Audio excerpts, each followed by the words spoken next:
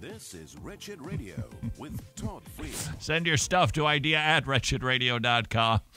No, that's not right. Oh, no, I'm going to get busted again. Wretched.org. What are we? Who are we? Why am I It's here? How did I get here? Idea@wretched.org. That's it. Wow, trained monkeys are better at their jobs than I am. Idea@wretched.org.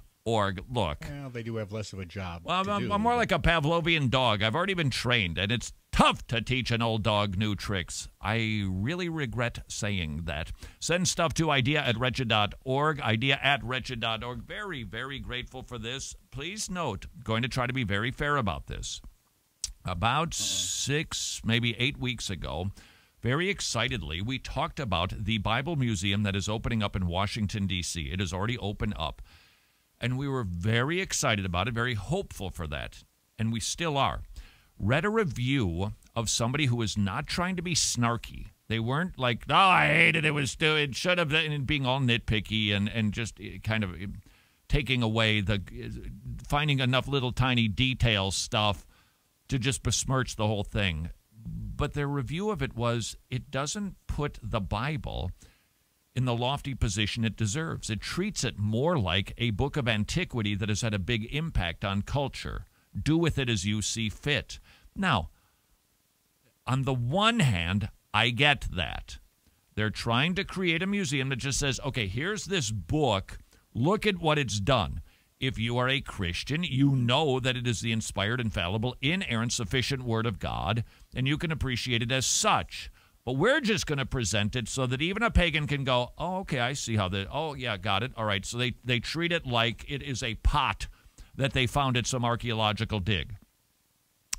While I understand that, why would a Christian want to do that? I mean, I just wouldn't do that. It's God's Word. God has spoken in His Word.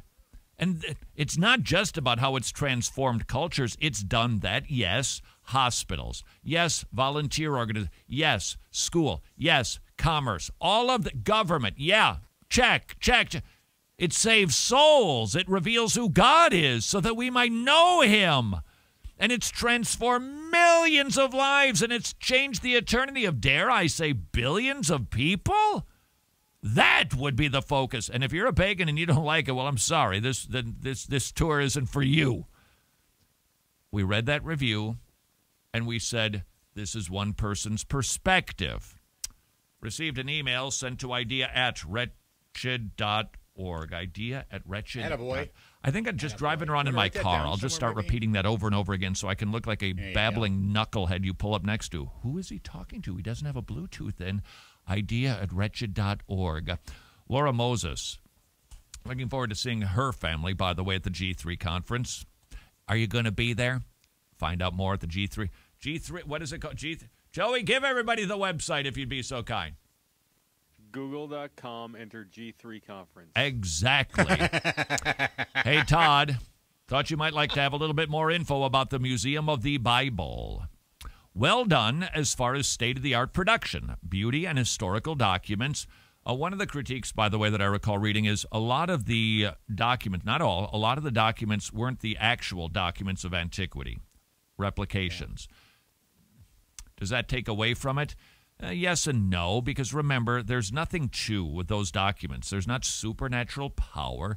It's just kind of cool to see something that's 500, 1,000 years old. There's no, it's not like they're seeing a representation of it gives you the gist. The real deal's just a little cooler, nevertheless. Said it's very minimalistic without a gospel message and at times undermines the authority of the Bible altogether. Now, that was not just Laura's opinion. She sent in some of the text from it. This was the welcoming audio clip called Ancient Oral Storytelling from the Fourth Floor History of the Bible. Now, I'll just read some of this to you, and you tell me what you think of this, all right? In 1929, a Syrian... I wouldn't hire you for one. Well, I was just doing my best to sound like... Oh, you want to hear something creepy? I don't need you to be an NPR announcer, okay? I wonder if I can... Just saying.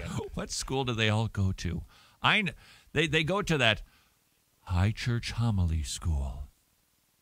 Prepare now to hear the Word of God. This was from the Mormon endowment ceremony. I don't know if I can find that for you or not. Yep, I can. Are you familiar with a Mormon endowment ceremony? This is where you go. It's Creepyville. This is where you go before you get married, or even after you've been married, I guess, and then you do the sealing ceremony, where the man learns the new name of the woman, the wife, so that he can call her from her grave so that she can get to heaven, if she knows the right handshakes to use with the angels who are guarding heaven.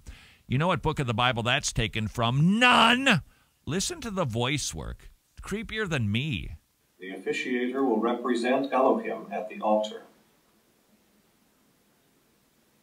A couple will now come to the altar. What creepy is this? Now, the couple is coming. This is undercover, by the way. They represent Adam and Eve. Brethren and sisters, this couple represent all of you as if at the altar. You must consider yourselves as if you were respectively Adam and Eve. How's about we do the rest of the program like that? And all of God's people said, no, thank you. In 1929, a Syrian farmer discovered a vast underground vault that contained tablets, vases, because they're worth more than $1, jugs, and gold and silver. This was from the ancient Canaanite city of Ugarit. Unless you're from the south, then it's probably Ugarit, because they tend to put the accent on the first syllable. I-N-S-U-R-A-N-C. Northerner, number one, Tony. How do you say that word? Spell it again. Idea at wretched.org. I-N-S-U-R-A-N-C-E. It's a card you have to bring to the doctor's office. Blue Cross Blue Shield is a what? Insurance company. Yeah, insurance. Did you hear where the accent was on the second syllable? Insurance. That would not be correct. That would... Insurance. That'd be the anti-penult. Nevertheless, if you go to a doctor in the South, do you have your insurance card? If you have visited the city of Ugarit, they did a dig there. Among the intriguing discoveries were poems similar to biblical psalms and laws similar to biblical laws. Now, listen very, very carefully. When discoveries such as these are made, the question presents itself. How did these common elements come about, and what do they reveal about the origins of the Bible? In some cases, scholars conclude that texts adapted stories directly from earlier writings. In other cases, they argue that stories, perhaps related in some way to historical events, were passed down orally for many generations. As stories were told and retold, religious groups interpreted them in their own ways and then captured these stories in writing. Some groups may have believed that religious authorities or even divine revelation itself unveiled the truth in these stories. Opinions differ on what this means for the interpretation of the Bible. What is clear is that the Bible weaves many unique stories together, with some it shared with surrounding cultures. Those shared stories are presented in a distinctive way. And all of God's people said, that ain't what the Bible is all about. That is not even close. That puts the Bible on par with other cultures' tales. No, the Bible is the authoritative source. Are there some documents that appear to resemble the Bible? Yes, but that's all they are. They resemble, but they're not. The Bible is superior to every book. I think you might be right about this, Laura. In another section, kids are welcome to translate the Bible. Here's what it said. Many stories in the Bible involve... this one is where instead of using sheep and shepherds, we've got to put it in the right context. So if you're teaching this in Alaska, make it seals and whatever a shepherd would be in Alaska. No, you teach them what a sheep is, because a sheep is different than a seal. You teach the Bible, not contextualize it to the point where it's not identifiable. Now, she completed the survey, sent the disappointment that she discovered at the museum, and she received a response. Why didn't you preach the gospel? Here's the canned response. The Museum of the Bible is a non-sectarian, and even though many of our board members and staff have a specific set of beliefs, the museum was created to invite all people to engage with the Bible. But we do have the following information in the museum about Jesus and the gospel. Guests will hear the New Testament story of a new community of both Jews and Gentiles whose growth was fueled by belief that God is leading people home through Jesus, whom they believe God raised from the dead to rule as a king. Throughout the 430,000 square foot building are quotes by and about Jesus and images of Jesus as he is a key figure in the Bible. Not saying you should go or you shouldn't go, just saying you should know before you go to the Museum of the Bible. Let's just put it this way. It doesn't have the same view of the Bible as, say, I don't know, the Ark Encounter or the Answers in Genesis Creation Museum, where they actually have a appropriate view of Scripture and might be more worth your time. But hey, don't let me tell you where to go for vacation. This is Wretched Radio.